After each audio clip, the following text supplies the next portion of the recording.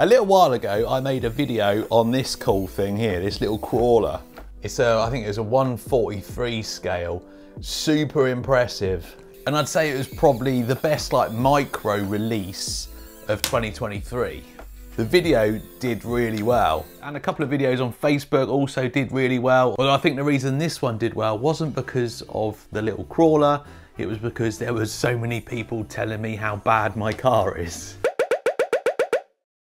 Anyway, a little while after them videos, LDARC contacted me. That's who make this. They said, we got a brand new little micro racer coming out. Would you like to test it? And because of how impressed I was with this, it was a no-brainer really. Of course I wanted to try it. But they didn't just send me one. They sent me the full fleet, including a posh one.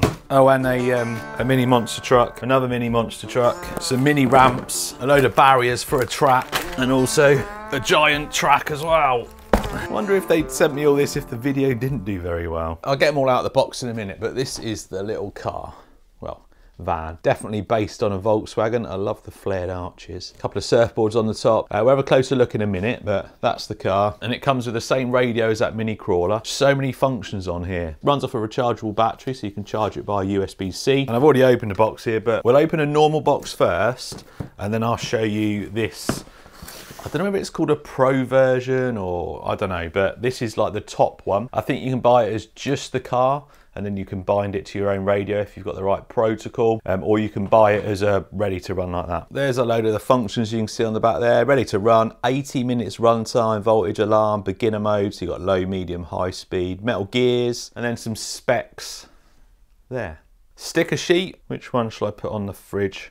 I think I'm going to put that one on the fridge. This one on the toolbox. You on my toolbox? Running out of space. So sticker sheet comes with some little barriers. Is there some little flags and stuff in there? I presume this is what you get on all of them.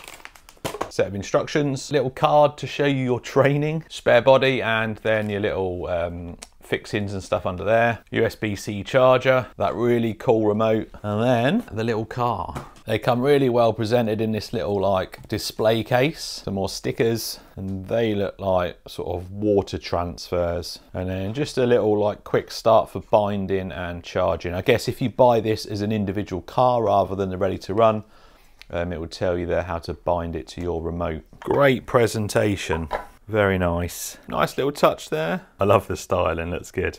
Right, what do the others look like? Oh, I forgot to show you this as well, look. Look under there. Little screwdriver to take it out, and a little card to say that it's been quality checked. There is your full fleet. Which one's your favourite? I think a lot of people are going to choose that because it's the Golf livery, isn't it? I like this one. I think, is it called monochrome, that kind of colour, like a dark grey and white? I mean, they all look pretty cool, but for me, that one or that one, I think that one. So it's 1/64 scale, rear wheel drive, fully proportional. Proportional means the more you turn the steering, the more the wheels will turn, rather than just like all the way one way or all the way the other. Tiny little motor within there. There's a little bit of suspension there.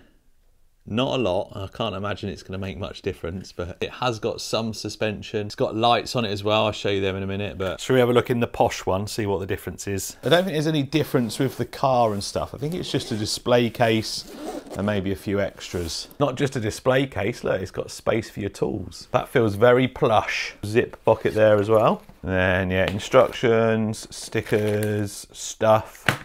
Oh, very nice. I guess these are different wheels for your transmitter. You got quite a big wheel there with like an off-road grippy tread, and then you got a little foam wheel. That is a nice little touch, that. And you get a painted shell, a plain one you can detail yourself. And then you get the full one. In this case, it's the orange and blue. I think you can choose which one you get in here, and it's all separate in there for carrying it around. Don't know how much that is compared to just like the normal, boxed ones. I'll put it on the screen, the difference. But I like that. That is nice.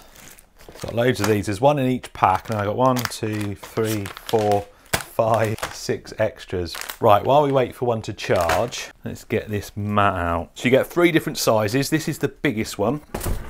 So that's the biggest one. Sent me the small one as well. I've already set this one up in my house. It's a bit small, this one. Came with like some sticky foam that you can put around the edges to stop you going off the edge. Really cool idea. But yeah, that one's a little bit small. I mean, you can do some laps on that, but it's a bit small. They do a medium one, and then they do this one, which is the biggest. I better be careful opening it. I don't want to damage the mat. This feels really good quality. I can't imagine this one's going to be cheap. It's really heavy as well. Yes, look at the size of that thing. That is a massive track. How cool is that? Feels really good quality, loads of detail on it. So this does come with this like foam barrier. So we put some of that on, and then we'll get a load of the barriers and stuff that came with it, and let's set this track up.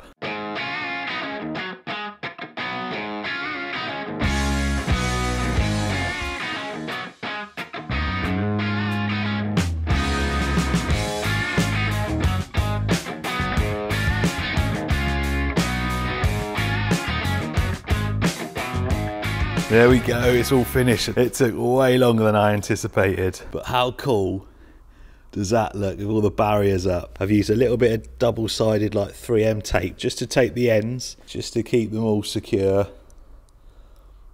But how good does that look? So cool. So before I throw some laps in, and we'll just have a quick look at this now, it's powered on. Different coloured lights underneath, you can change them just by pressing that button there. One of these ones, yeah, that's your lights on fully. So you've got 3 throttle speeds. If that's white, that's normal. Push it up, high speed, go back to middle, then down to green. That's your slower speed. And then your fully proportional steering, look at how smooth that is. And we've got three angles for your steering. Normal, red is a little bit more, and then green is a little bit less. It doesn't make a huge amount of difference, but when you're racing around the track, I'm sure it will. Anyway, let's give this thing a go. I'm gonna get some laps in, get it dialed in, and then my lad's down for a few days. If we get time, because we're away for a bit, if we get time, we'll have a race. Whoa. Just turn that steering down.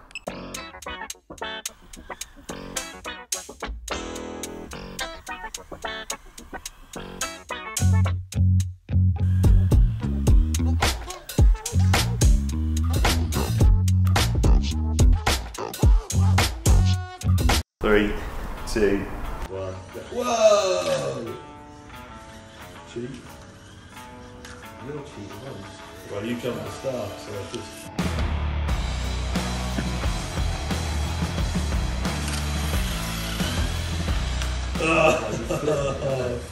I'm waiting for you. Come on. Oh, yeah.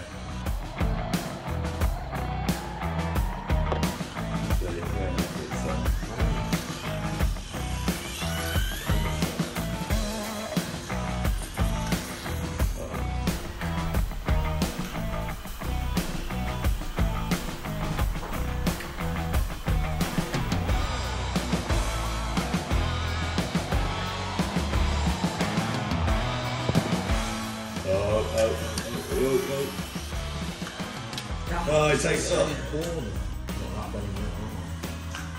Get bent.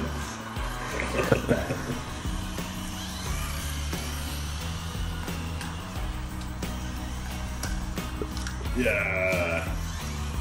Easy.